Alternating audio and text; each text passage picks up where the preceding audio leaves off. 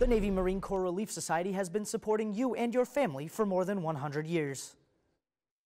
The society was actually established in 1904 by a group of volunteers who recognized that there was a problem when Navy people died on active duty. And its charter then was to take care of widows and orphans that were left behind.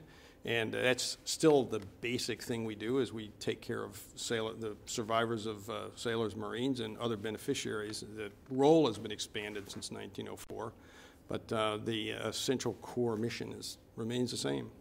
Last year, the Relief Society raised almost $10 million to help the fleet and their families.